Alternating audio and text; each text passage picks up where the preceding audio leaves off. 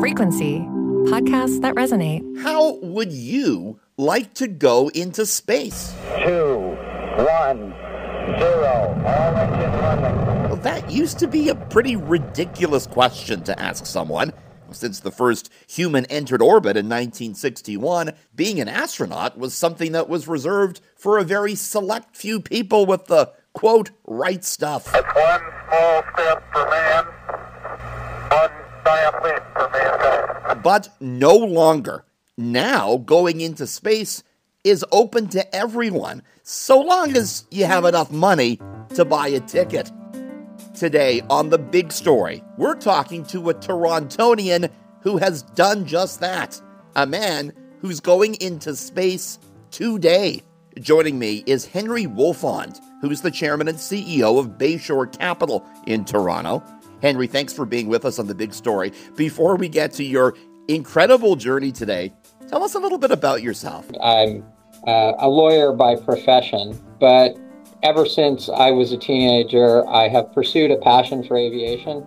I got my pilot's license when I was 16. I progressed through various ratings, and today I'm an airline transport pilot. I continue to moonlight as a professional pilot, flying air ambulance flights, organ retrieval flights, and occasional business charter flights. It's a passion that has never left me. It never gets old, and that's what I'd like to introduce myself as. And you can soon add astronaut to that resume of yours. You're going up into orbit today, right? I will be going to space on Blue Origin's New Shepard rocket with 5 other astronauts. We'll be going 100 kilometers above the surface of the Earth into the blackness of space, out of the reach of gravity.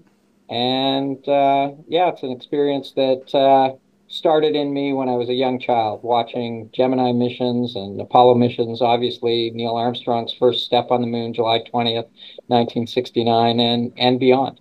So how long ago did you sign up for this and put your name down and buy the ticket? When I saw William Shatner do this flight in October of 2021, I started, within a few days making inquiries of Blue Origin, and I signed up in, I'm going to say, January of 2022. And how much did you pay for it?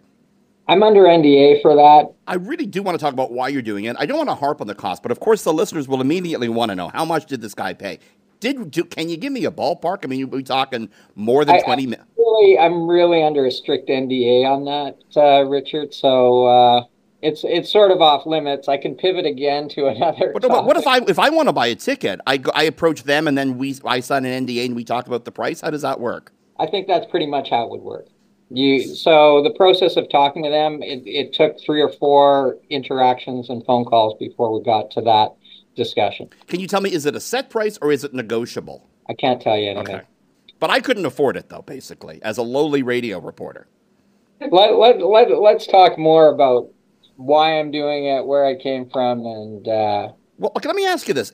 Were they more apt to give you a seat because of the fact that you do hold an aviation pilot's license? Did that help? Are you going to be more in charge than the other astronauts on this mission?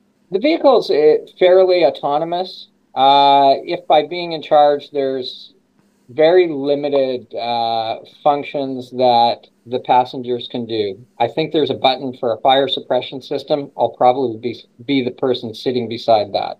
I mean, to me, obviously, the greatest thing would be to float around and feel the microgravity. Will you have that opportunity to take off your seatbelt and do that? Absolutely. You get 4 to 5 minutes of weightlessness. Interesting as you say that. I've spoken to a couple of astronauts, NASA astronauts, and people who have done this before. And yeah, the feeling of weightlessness is something that will be really cool. I recently did one of those zero gravity parabolic flights to kind of get that experience. But what any of the experienced astronauts tell me is look out the window. Look out the window, take in that view from the blackness of space at the curvature of the Earth. If you saw William Shatner's flight, when he came back, he was mesmerized. I think a lot of people take it as a negative, but what impacted him the most was the fragility of this planet that we all share. All of humanity has to preserve and protect the environment that we live within, this little dot, this speck of dust in the vastness of the universe. You hear this from like more veteran NASA astronauts too. When they're up there, they say, "I don't see any borders. We're all in this together. It's one tiny little globe." You hear this time and time again that people have a different perspective on life after they go up. I mean, are you expecting that too? I absolutely am. And becoming an astronaut, going to outer space is something I dreamed of as a child. And when I signed up for this in 2021 or started exploring it in 2021, that might have been the sole purpose of this mission, to fulfill that dream. As the date got closer, and in particular after the horrific events and the attack on Jews on October 7th, 2023, I started to realize from what you just said, from that height, from outer space, looking at the planet, you don't see frontiers, you don't see borders. The things that divide us, the things that we hate about each other here on Earth don't exist. Now, I also understand they're letting you bring a bag of items up into space with you. They allow you to take personal items that will then be certified as having flown to space when you get back. And I didn't expect there to be a Taylor Swift angle to this, but there's a big one. I mean, you're bringing Taylor Swift bracelets that your granddaughter Shelby made into space with you, right? 6-year-old granddaughter. She was lucky enough to go to the Taylor Swift concert last week and was absolutely thrilled with that, and thrilled that these bracelets that she wore to the concert will be flying to space with me. So Shelby went to the Taylor Swift show in Toronto, wore these bracelets, and now they're going into space. That's pretty wild. It is pretty wild. It doesn't stop there. You're also bringing some other things with you. Little mementos that my children have given me, Pokemon cards that they tell me will have greater value once they have been certified as flown in space. Are you scared? I mean, this is not without risk. You know that. It's not without risk. It's not something that I never think about. You're sitting on top of 50 tons of liquid hydrogen, liquid oxygen, and other volatile chemicals that are going to propel this vehicle hundreds of thousands of feet above the atmosphere. But I wouldn't say it's a pervasive feeling. It's certainly overpowered by the desire to have this experience, to see the Earth from that height. Did anyone try and talk you out of it, though? No one. People always ask, how does your wife feel about this? Yeah. So my wife, Rochelle, and I have known each other we met in 1979. Maybe you can do the math for me. We've been married 45 years. I was flying before I met her. I took her in small airplanes when we were dating, and she knows if it ever came down to an ultimatum of talking me out of something like this, I don't know where it would go. So how much training do you need and do they give you before you climb aboard this Blue Origin rocket today from Amazon founder Jeff Bezos and blast into outer space? There's 2.5 days of intensive training, really to get acclimated, to get prepared for the experience, to talk about some of the things we've talked about, the risks and remote possibilities. I mean, did they ask you any psychological questions? Did they try and weed out any potential issues with any candidates here? I can't speak for other candidates. I think they look at your resume, they look at your qualifications, you give them your aspirational statement, why this is something you want to do. And in my case, they didn't have any further questions or probes. This is how easy it is money aside, whatever it is, this is how easy it is to go into space right now. That's amazing, isn't it? It is pretty amazing. And my hope is that space tourism is only going to expand from here. As I said, I feel I'm making a contribution to that. There are larger and larger vessels. Maybe within my lifetime, there'll be an opportunity to travel with 20 or 30 people in an orbital vehicle where you can go around the Earth and spend a couple of days in space. Not a meager price, but a relatively affordable price. There are people paying to go to the space station right now. I mean, are you dreaming of something bigger like that? I'm dreaming.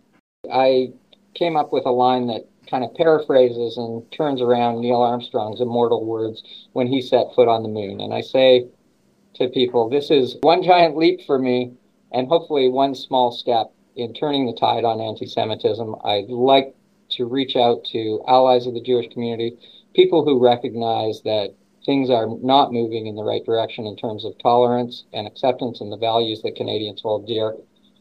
Watch the mission, join me in this fight, and I look forward to talking to you when I get back. Henry today will be on Blue Origin's 9th space tourism flight. 3 years ago, a then 90-year-old William Shatner became the oldest person in space flying aboard this very rocket. Shatner was moved to tears after he landed. What you have given me is the most profound experience I can imagine.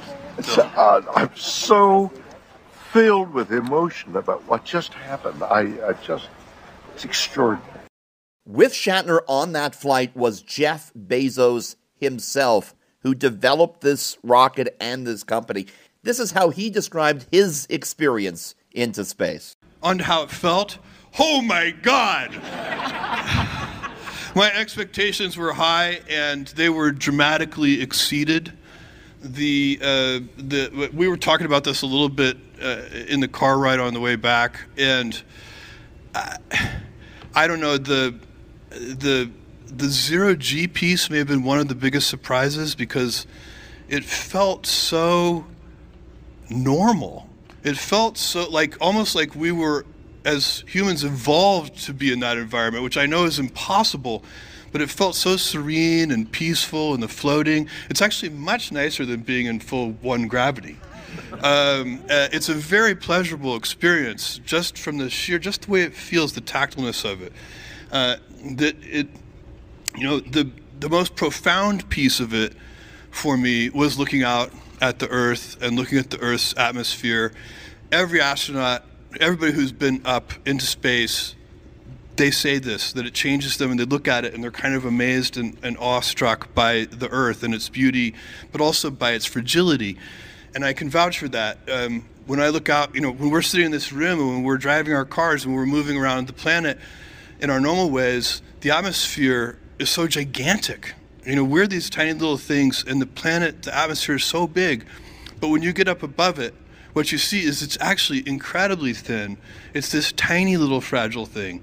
And as we move about the planet, we're damaging it. And, so that is, that's a very profound, it's one thing to recognize that intellectually. It's another thing to actually see with your own eyes how fragile it really is. And that was amazing. This is something Blue Origin 2 tries to bill as reusable and carbon-free, I guess as much as a rocket can be.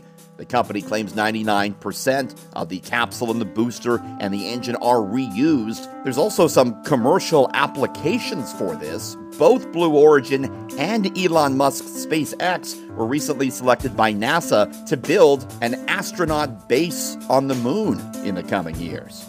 You too can buy a ticket to blast off into space aboard Blue Origin. The company doesn't make the cost public. Reports, though, have pegged it around $1.25 million a seat.